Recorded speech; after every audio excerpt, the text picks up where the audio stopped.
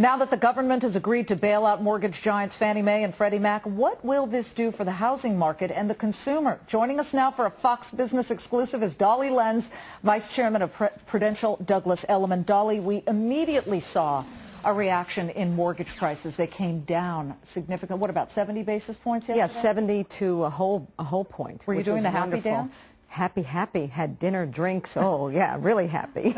Yeah, I'm sure. Jean-Georges immediately. Exactly, Jean-Georges. Were you there? No, you're kidding. No, swear. For those of you who don't know, this is a top restaurant in New York. Yeah. Well, what does it mean, though, let's start off with the high end, because you have a lot of high-end clients here. What does that mean for that particular customer? You know, for that particular customer, it means less than for the rest of the customers, because for that customer, you know, they really have the cash.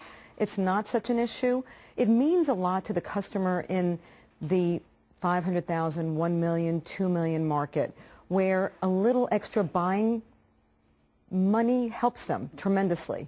And confidence helps everyone. So you are all for the bailout, the rescue plan of Fannie and Freddie? Totally. It shows that we have a plan, and we implemented a plan. How it all works out, we'll see, but at least we have a plan. You've watched these two companies, though, forever. Did you just shake your head and say, there are all kinds of accounting irregularities? This is going back more than a decade. All kinds of problems and terribly managed, yet the heads of these companies were running away with tens of millions of dollars. You know, having been an accountant for many years, I think that I'm more sensitive to that than most people, so I'm always amazed at how some companies are run or not run.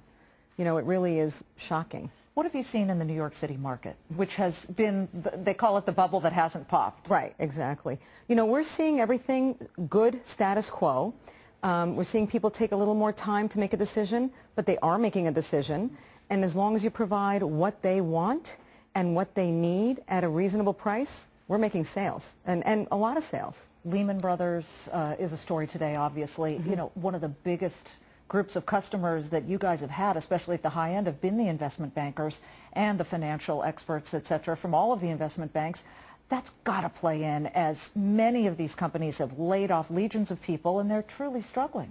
Their stock isn't worth anything. Didn't they used to say, oh, I've got a ton of stock, I'll pay for it in cash? Oh, it's shocking. I mean, I had people at Bear Stearns, for example, who had $60 million in their stock portfolio, and that became $1 million. I mean, you imagine that situation. You know, they were rich, and now they're comfortable. It's a big difference. Yeah, so, yeah, it definitely plays, but we have to go find the buyers where the buyers are, and we will. And we always have. What has surprised you about the reaction of the real estate market? I know it's short term. It's only been 24 hours. But what have you picked out here? I found that I got a lot of calls from overseas saying, okay, so now that that's done, let me go back into the market. Let me look at what I thought about before, and let me revisit it and possibly jump in.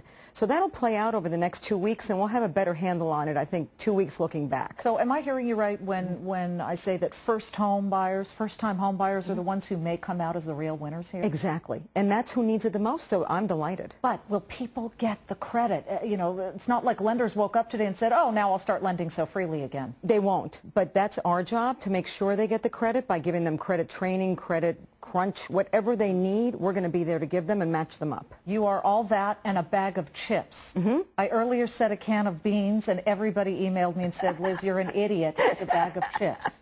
How about M&Ms? I know, I go with the chocolate too. Dolly Lenz, Prudential Douglas Elliman, Vice Chair, and one of the most powerful people in the United States as it pertains to real estate. Thank you very much. Thank you so much for having me. Anytime. Come back again. Thank you. Let me throw it to Todd Harrison.